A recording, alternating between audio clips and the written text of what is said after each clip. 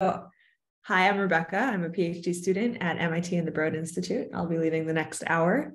And so the next hour what we have coming up are 3 pre-recorded spotlight talks, followed by 3 live contributed talks. And so we are going to just jump right in. We need to the spotlight talks. There we go. All right, enjoy. Hello, I'm Jan Cross Zamirski. I'm a PhD candidate at the University of Cambridge, and I'm presenting our work, Self-Supervised Learning of Phenotypic Representations from Cell Images with Weak Labels. And this is a collaboration between the University of Cambridge and AstraZeneca. And here are the great scientists on screen who have contributed to this work. We are working in the field of image-based profiling, especially on this end, where we have images, fluorescent stain microscopy images, and we're looking to extract and learn meaningful profiles or phenotypic representations from these cells to perform downstream tasks. And we're using the BBC21 set, which has been used extensively with many models. And the key thing here is that there are 103 unique treatments, 38 compounds, and 12 distinct mechanisms of action. So here are the channels. And there have been many approaches taken on this data set, classical approaches such as cell profiler, transfer learning algorithms. But I want to talk about the weakly supervised learning, where the weak labels, I think treatment labels, were used as a classifier network, and then there was an embedding taken out of that, which was then used for downstream prediction, and that was quite successful. More recently, there have been unsupervised and self-supervised approaches, which are also very successful.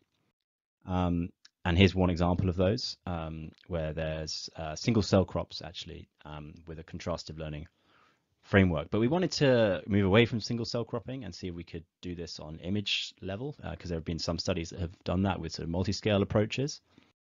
And we actually found, we sort of settled upon this algorithm, which is Dino from Caron.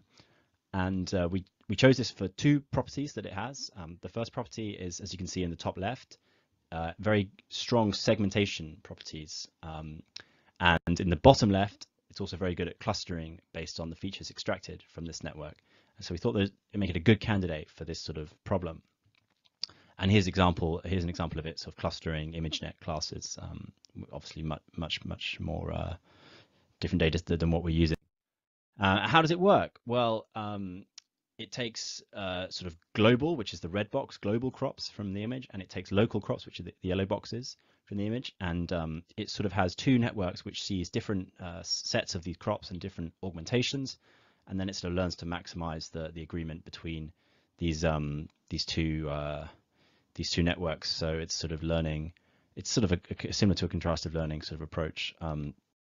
It's a knowledge distillation approach, and yeah, here's an example of us using it on the cell data.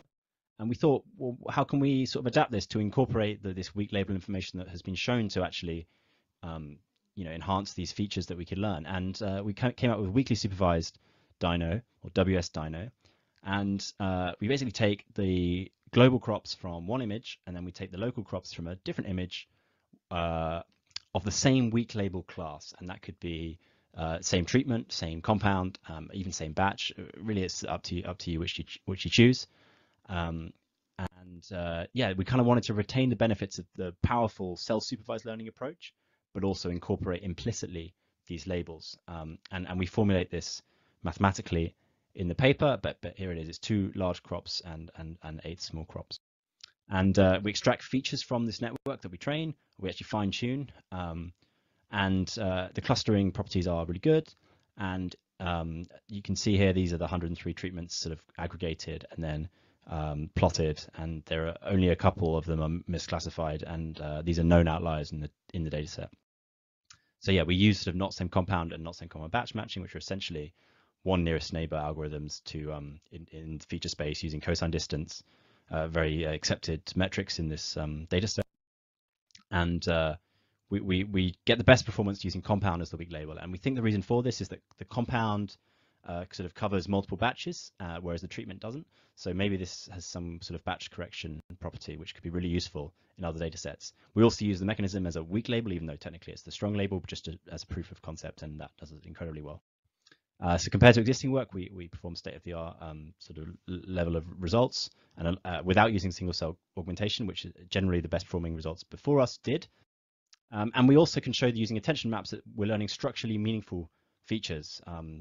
This is a property of the vision transformer backbone of the network, which I didn't have time to talk about, sadly. Thanks for listening. Here's the great team. And if you want to know more about this work, scan the QR code and you'll see everything you need.